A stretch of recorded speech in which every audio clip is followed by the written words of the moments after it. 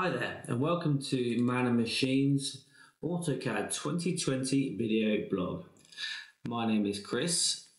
I'm an application engineer specialising in AutoCAD products.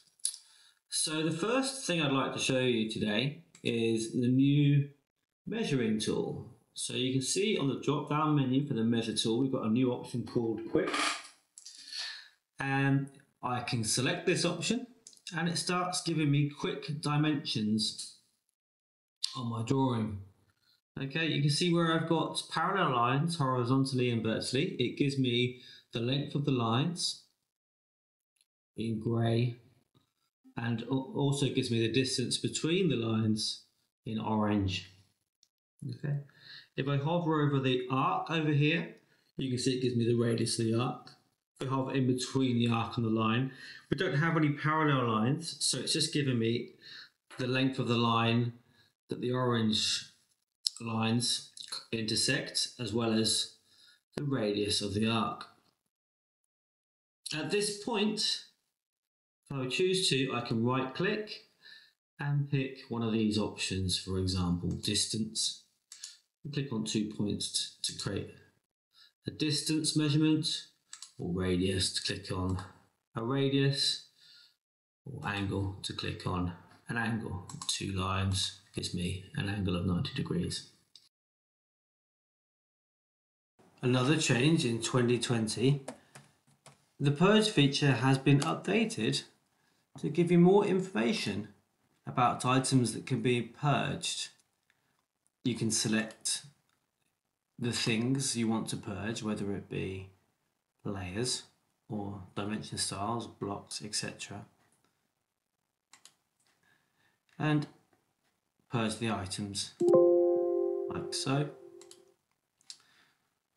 You can also see non-purgeable items, for example the chair, the desk and the leaf, and you can see a reason why it can't be purged. And in some cases we can click on this button here and it will zoom and select the item, as well as close the purge dialog box.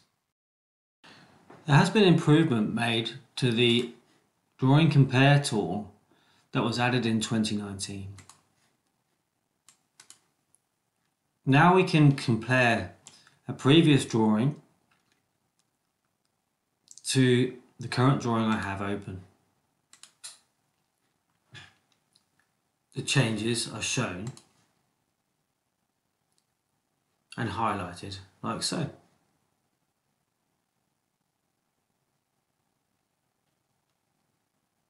We can choose to import objects from our previous drawing into our current drawing, and those imported objects are shown in grey. We can turn on or off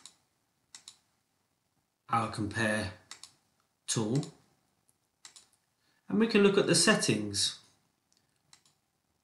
For example, changing the colour of the revision cloud or the compare cloud.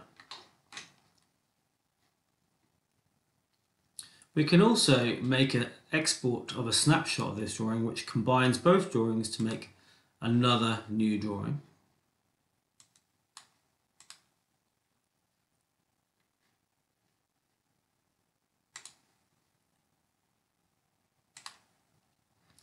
And once we've finished doing our compare, we can exit out of the Compare tool.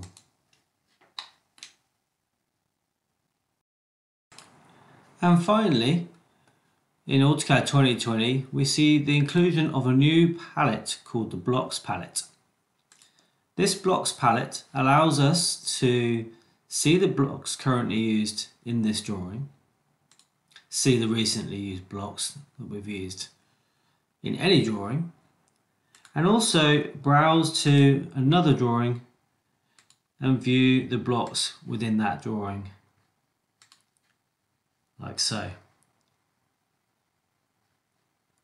The insertion options allow us to scale and rotate our items upon insert.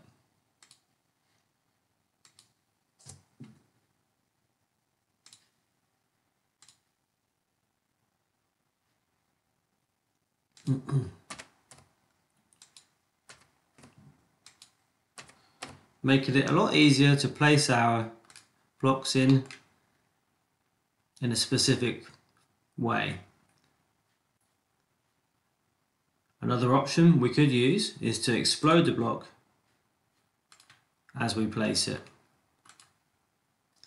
which gives us the lines and arcs and any other objects used to make up that block. Thank you for watching my video blog on what's new in AutoCAD 2020. Please feel free to contact Man and Machine if you have any questions. Bye.